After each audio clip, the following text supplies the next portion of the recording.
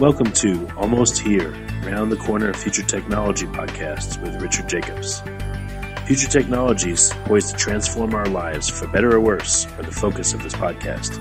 Almost here means these technologies are now here and starting to be used, or just around the corner, from Bitcoin to artificial intelligence, 3D printing, blockchain, virtual reality, and more.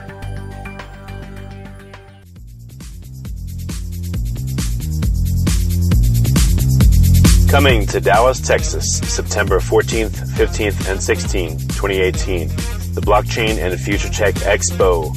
This is going to be a gigantic conference of over 5,000 people. We're going to be talking about blockchain and its applications. We're going to be talking about quantum computing, cybersecurity, artificial intelligence, and several other future technologies that are poised to and actually changing our lives as we speak. Here's why you should attend. As you may know, early adopters are the ones that investigated and profited from things like the gold rush in the 1800s, from the dot-com boom in the 1990s, from the internet boom in 2005, from the smartphone explosion in 2007, from the real estate boom that ended in 2008, and of course, from the Bitcoin boom that started in 2012. Early adopters act now. They don't wait till later. They go out west first. In their covered wagons, they find the biggest gold nuggets. If you consider yourself an early adopter and you want to find the biggest nuggets, then you owe it to yourself to attend this upcoming conference. Blockchain is going to affect how we control and store our medical data, how we send money around the world, how we bank, and more. But artificial intelligence, quantum computing, and cybersecurity will play a pivotal role in our lives as well.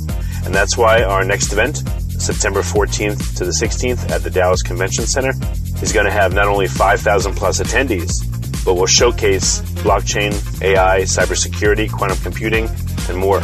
You want to get in on the coming gold rush of future tech and opportunity as an early adopter. Don't be left out. To register, go to bftexpo.com. That's blockchainfuturetechexpo.com. Thank you. Hello, and welcome to the Future Tech Podcast. I am Alan Thomas, and today we have Gabriele Giancola, co-founder and CEO of Qiibee. How are you doing, Gabriele? I'm doing great. Thank you very much for the invitation. I'm really looking forward to the talk. Oh yeah, we're glad to have you here. So we'll just jump right into it. Tell us all about Qiibee. Tell us about the company. What do you guys do? Yeah, sure. So what we do in a nutshell, or what we believe in, is loyalty. So what we're doing is we're helping brands to run their loyalty programs on the blockchain. And by that, we really give their customers, their loyal customers, the freedom they deserve. And the ultimate goal is to bring the whole loyalty market on the blockchain.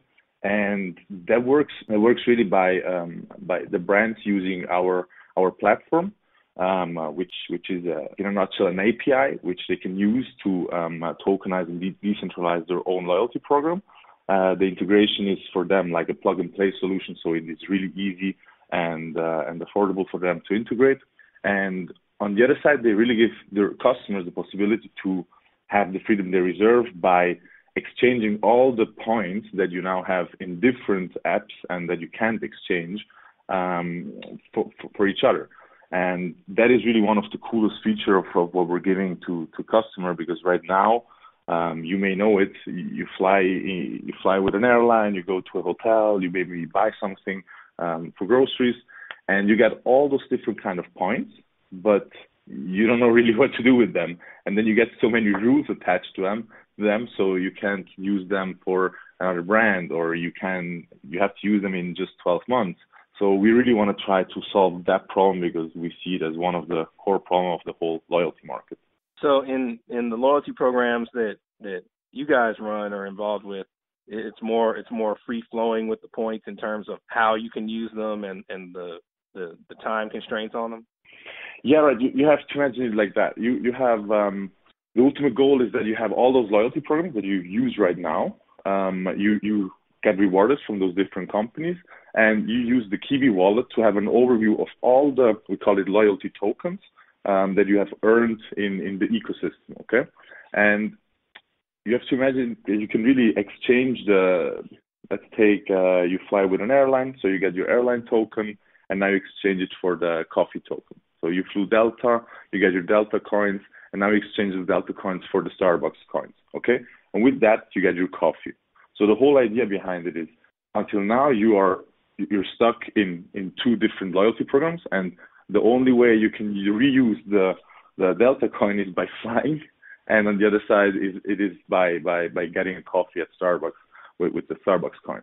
And that is one of the main feature of the wallet for the customers. And of course, you can exchange those loyalty tokens also for the Qiibee token, which is the main and underlying currency of all those tokens. And that one will be also at exchanges or exchangeable, and so you can get crypto or fiat for your token. So it's a completely different experience for the users than he has now. Okay, so that's very cool then, if you can kind of cross between entities, cross between companies with your point. And what brought Qiibee about? How did the company come about? So we started with Qiibee in 2015 with an off-chain loyalty application. So it wasn't on the blockchain, and there the goal was to have one app where you have different brands on it, and you get the same point from all those brands, and you can actually then redeem those points for different products for also different merchants. And what we saw is that we had a huge traction here in Switzerland. We had around 100,000 users on the app and work with 900 local brands and also international brands like Subway and Burger King here in Switzerland. And so we learned a lot about the loyalty market, and we saw that on the one side we generated a lot of data with that app, and so we started to think about how can you increase the security for that data. And so we also looked deeper into the whole blockchain space, and not even the crypto space, but really the blockchain technology. We needed to understand better the whole technology behind it. And on the other side, in the meantime, we also had different requests from brands that asked us, hey guys, do you have a white label solution of your app? And so we saw that, okay, actually brands want to have their own thing, their own interface, and want to have their own branding on their app, and not selling, let's call it selling another application, which would have been like the Qiibee application. So that really was a mix of like market feedbacks and then internal research, which brought us last year to really change the whole business model and say, okay, let's go a layer deeper. Let's build just the infrastructure for all those loyalty programs out there, because we don't want to build one loyalty program more to compete with all those out there. We actually just want to bring them on the same foundation so that we, as customers, have the freedom that we actually deserve, because we are loyal to those companies. We are paying and buying their products, but the loyalty that we get from them is not that high. If you look at that, because you get some points which don't really have a high value. It is super difficult to get something cool, and so for us, we see a mismatch of, let's call it, loyalty from one side to the other.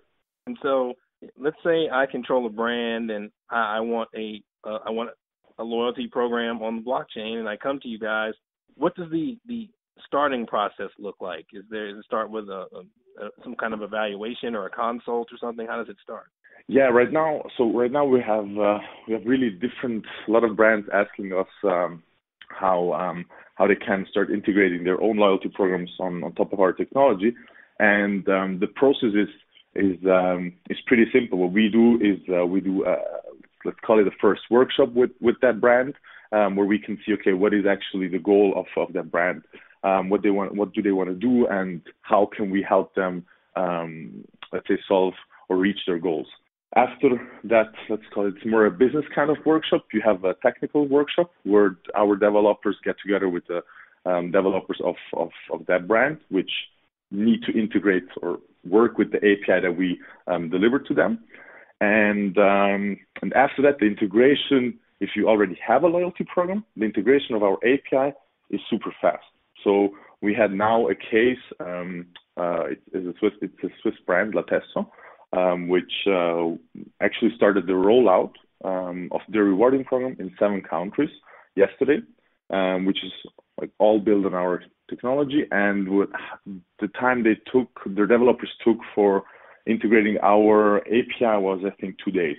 So for them, it was really super fast, because if they would have built an own infrastructure, and if they had to issue an own coin based on maybe the Ethereum blockchain, or they have to go through the whole legal hassle, it's a 6 to 12 months process. And so there, of course, for brands, it is such an easy solution to get as fast as possible on a blockchain and really use the advantages of it. And so it sounds like it's a pretty fast process in terms of completely. It seems like it'd be a much easier solution to just work with you guys as opposed to trying to build all that yourself. Completely, because you don't have anything to lose, because we're really giving you the basics that you need to have an integration to the blockchain. Your developers don't need to build.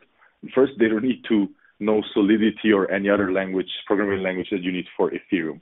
They don't need to know what is a smart contract. You know what I mean? So the whole recruiting process behind those IT teams and restructuring those IT teams is zero, because your developers work with the same languages they worked the whole day. And so that's the most, for us, it's also the most fascinating thing, because it's super scalable. So the API is one thing, and now the next thing will really be the developer kit, so that for the first customer providing, let's say, a personal support, we are going as business guys, as a team, our developers are coming to meet their other tech guys.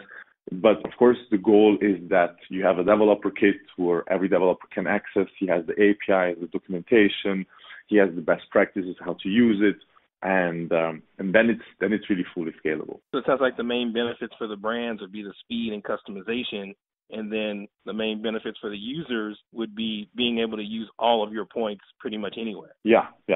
In a nutshell, it's like that. And so let's talk for a minute about when you were putting all of this together. What are some of the difficulties you've encountered in getting to this point with Qiibee? So, there are different challenges. One thing is for sure, you move from a traditional market to a new space, the blockchain and crypto space. So you have a huge impact of new information, of new know-how that you have to suck up, and of course you have a completely new culture that you have to understand. So that is a challenge, but also a privilege to be able to get so much know-how, to see so many different possibilities in that market. A challenge for sure was the whole legal part, because regulations, you saw it yourself. It wasn't everybody saw it. It wasn't a straight thing where we saw, regulators came into the market, they gave us some rules, and now we can work. No, it's actually the reverse. The regulators don't know yet how to regulate the market. So for a startup, it is pretty difficult to move in that section, because you're never 100% sure is that the right move. So you just have some moves where you can do where you really have 100% certainty. For us, that was, for example, the whole tax ruling that we got from the city of Zug. So we know that the funds of our token sale won't be taxed, and that was 100% certainty which we had. But legal is for sure something that I can call a challenge in this space. The other side is that's the work that is behind the startup, or behind every project in mostly also in this space, because it is really community driven. You have to build up a community, really people and a network surrounded of you that really can provide you with not only information, but they can refer you to new customers, that can really bring your business, increase the business opportunities that you have. So that is for sure also something that you don't build from one day to another, but that needs time. You have to go different conferences, you have to meet a lot of people, and so that one was also for sure something that takes a lot of time and focus from a project. Now, you mentioned regulation. Do you think there'll ever be a point where regulators will catch up in terms of knowledge, or at least get close enough to be able to, I guess, create rules or regulations that actually seem like they're on point, or that they're relevant to what you're doing? Yeah, completely. Because like regulations is one big chunk of a lot of details and a lot of rules that have to be defined. So it ranges from, is a token a security, to how do we tax token sales. So you have a lot of different, let's say, variables in the whole legal or regulations ecosystem that you have to look at. And the thing is, what we saw, that I take again the example of the taxes, we worked really close with the tax regulators here in the city of Zug, and that was really good, because we had to detail out everything what we're doing and how we're doing it, but then they really provided us with a template and with an answer where we know, okay, it is like that.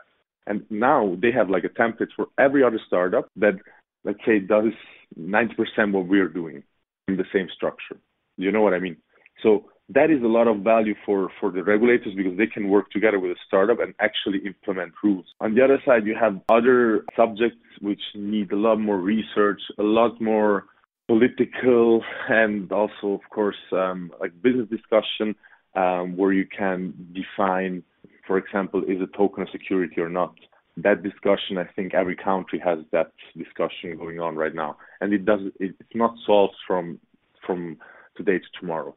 So I think I'm confident the regulators will come with fixed rules, but it won't be needed that year. It will come in the next few years. And so we've talked about some of the difficulties or hurdles that you've had to clear in order to get this far. What would you say are some of the main achievements that you've experienced with Qiibee up to this point? So main achievement, what we are really, really proud of is that with the funds that we received in January, we expanded the team. So we built an amazing team where we're all super passionate about the whole blockchain space, and about, of course, Qiibee and the potential of Qiibee. And I would say what we did is really, with that team, is building a product. I'm super proud of that. We can say, or if a brand contacts us, we can say, hey, yes, here you have the API, because a lot of projects in the blockchain space, and that is a bit sad, have just a white paper or have just a cool vision how to or what to do. But I'm really, really proud that we have something to show, and that we have the first customer which does the first rollout with us in 7 countries. So that is something that makes me super proud, because I see that our vision really gets into reality, and we start seeing the first, how do you want to call it? We can harvest the first fruits that we seeded. So I'm really, really proud about mainly those 3 things: our team, our product, and that we got the first rollout out. And so how would that factor into what the roadmap for the company is for the next couple of years? I mean, what's coming behind that rollout? So after that rollout, we'll still, of course, work on the product, because there is still a lot to do, and so enhance the product. And we have many, many, many brands in the pipeline. So for us, it's really all about building and growing the ecosystem. So acquiring brands, integrating them as fast as possible, and looking that the users or the customers that are using our ecosystem are really receiving the freedom they deserve. So our goal is really completely focused, or our, let's say, roadmap is completely focused on acquiring brands and on increasing the product quality, because you can never to do that. So that is really the main focus for us. And in terms of widespread use, do you think that will come more from just word of mouth, from users engaging in word of mouth, or will it come from the brands seriously pushing their customers toward using their loyalty points in blockchain?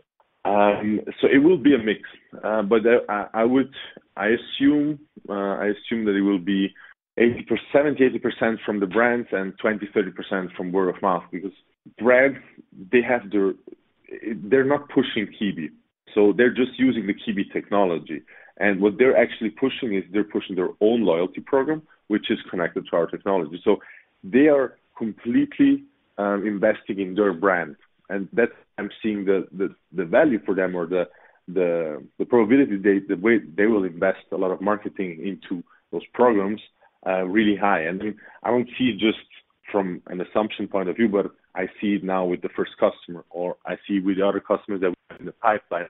They're not just planning about, hey, we're switching from normal database to blockchain with Qiibee, but they're really planning about how are we marketing the whole thing.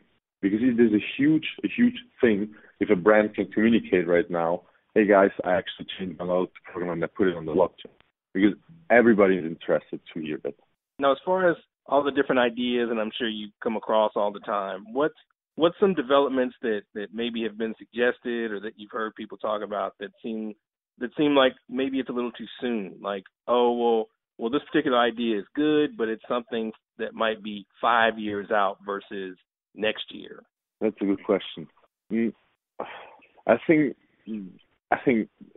I can't tell you one specific idea, but what I see is that, and we hear that often from the brands, that they say, hey guys, we actually look at blockchain from many different angles. So they have different views on the technology from different departments, finance, marketing, operations, and so on, supply chain, and so on. And they say the only thing which we can easily explain to our shareholders, to our customers, and to our executives is actually loyalty. Because it is a super, let's say, easy thing to understand. So you don't have to, it is a real world case, which everybody knows, and you just explain to the people how you integrate blockchain technology. Now, that is something that, and there are many cases that have a real world application. I think those cases are much more easy to understand and to give to a mainstream user, instead than if you take maybe a niche application or decentralized application where you also just have a small target group which really understands what you can do with that technology. So I think that's the big difference. So those technologies that need much more understanding, I think will also need much more time to really get in the market, because it is already difficult to understand blockchain technology. Then you need to understand a bit the whole crypto market. So if you put on top a difficult or complex business model, it gets much more difficult to explain and to bring to the market. So I think those projects will need more time, simply because you have less people that really get what you're doing. So in terms of explaining what's going on to shareholders, the big emphasis would have to be on the actual results, which is the loyalty, right? Yeah, in our case, what we hear is loyalty is super easy to sell because it is something everybody gets. All the most shareholders of a company, if they have a loyalty program, they use it, so they know what it is about. They can directly have a feeling for it.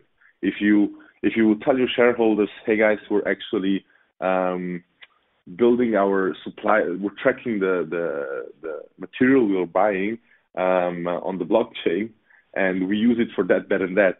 I don't know if your shareholders really get what you're using the blockchain for. I think that's the main difference. Well, maybe it's like you said, maybe it's not necessary for them to know all the different moving parts. Maybe they just need to know that the machine works. Completely. Yeah, completely. Yeah, completely right. Completely. Because actually a customer doesn't want to know, like we also see it. It's not that if somebody gets like a loyalty program which is built on our technology, it's not written on the front, hey, this is on the blockchain. You know what I mean? So the customer doesn't even know he is using an application that is built on the blockchain. That is amazing. Like you say, he just wants the machine to work. And so what would you say your final thoughts would be for our listeners? What do you want them to take away from the interview about Qiibee? So I think the most important thing to take away is that loyalty is important, not just in the ways of family, friends, and maybe employees, but really in the sense of customers, and that it is really important that we bring it on the blockchain, because that's not only how we can have a better loyalty market, but I think that's really one way to bring the whole blockchain and crypto space to the mainstream, because that needs to be one of the next milestones for the whole space, for the whole community. And what's the best way for our listeners to get in touch with you and with Qiibee and engage with the company? So you can go on www.qiibee.com, and if you will have all the channels we're on, Telegram. We have, of course, the mail address. You have the Facebook, Twitter accounts. All the accounts we're reachable nearly 24/7, or at least we try. Oh, that's great. Well, I thank you, Gabriele, for coming in and, like I said, sharing your expertise and your time with us. Just really appreciate it. I thank you very much, Alan. It was great talking to you, and I hope you all enjoyed it. Thank you very much. Coming to Dallas, Texas, September 14th, 15th, and 16th, 2018, the Blockchain and Future Tech Expo. This is going to be a gigantic conference of over 5,000 people. We're going to be talking about blockchain and its applications. We're going to be talking about quantum computing, cybersecurity, artificial intelligence, and several other future technologies that are poised to and actually changing our lives as we speak. Here's why you should attend.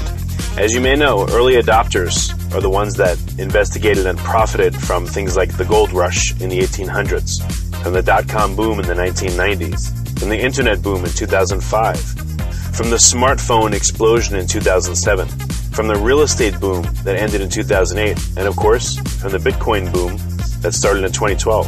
Early adopters act now. They don't wait till later. They go out west first. In their covered wagons, they find the biggest gold nuggets. If you consider yourself an early adopter and you want to find the biggest nuggets, then you owe it to yourself to attend this upcoming conference. Blockchain is going to affect how we control and store our medical data, how we send money around the world, how we bank, and more. But artificial intelligence, quantum computing, and cybersecurity will play a pivotal role in our lives as well.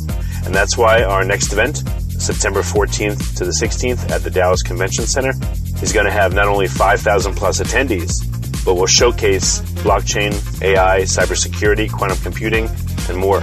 You want to get in on the coming gold rush of future tech and opportunity as an early adopter. Don't be left out. To register, go to bftexpo.com. That's blockchainfuturetechexpo.com. Thank you. You have been listening to Almost Here, Around the Corner Future Technology podcast with Richard Jacobs. Subscribe to this podcast, post a review to discover more future technologies that are poised to transform our lives for better or worse, such as Bitcoin, artificial intelligence, 3D printing, blockchain, virtual reality, and more.